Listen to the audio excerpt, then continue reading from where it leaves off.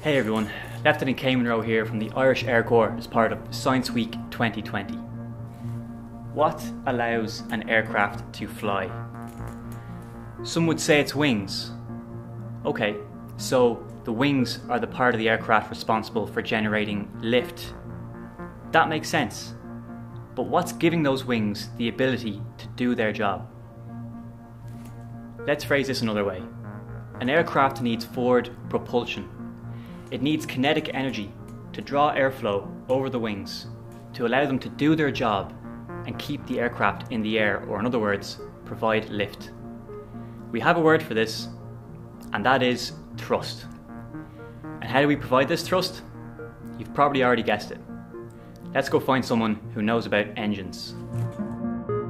I'm here outside one of our AW139 aircraft, and I'm joined here by Second Lieutenant David Sutton, who joined as an apprentice in 2015 and is currently training as a student pilot in the flying training school.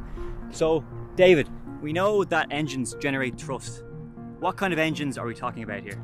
So Cayman, there's 4 main types of gas turbine engines, 3 of which we operate here in the Air Corps. Behind me you'll see the AW139, which has 2 turbo shaft engines.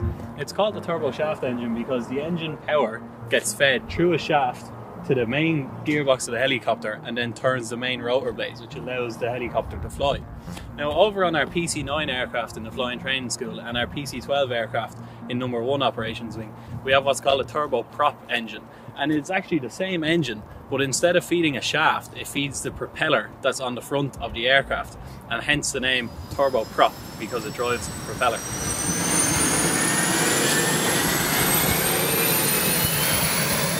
So David, you've mentioned 2 types of engines, so what's the 3rd type? Well, if you come with me, Cayman, we'll go across the ramp and we'll see.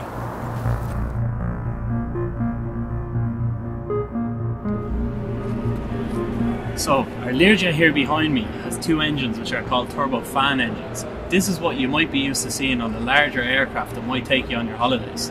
They're called turbofan engines because the power from the engine is used to spin the fan blades that you can see behind me at the front of the engine. This accelerates air through and around the core of the engine to generate the thrust that we need to move the aircraft forwards.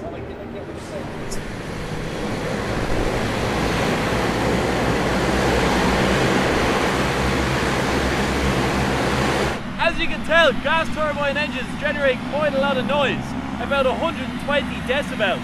That's over 30 times louder than a vacuum cleaner. And that's because they have to move an aircraft like this, which is 21 times heavier than a Formula 1 car, at speeds of up to 450 kilometers an hour, which is 100 kilometers an hour faster than a Formula 1 car.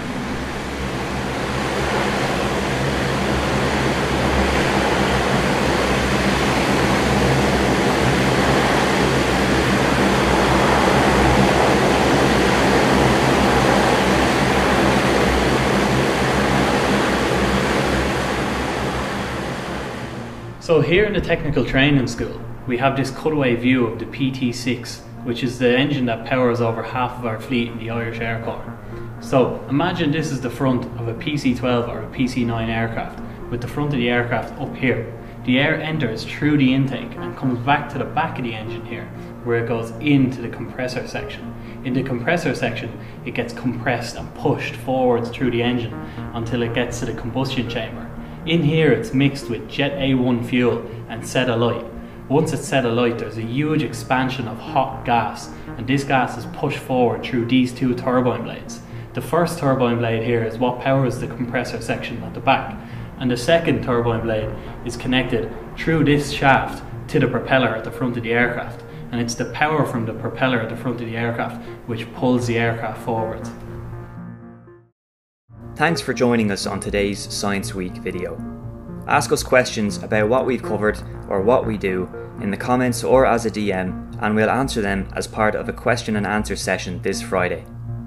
Further information on what we do and recruitment can be found on our various social media channels. Join us tomorrow for another science topic viewed from an aviation perspective.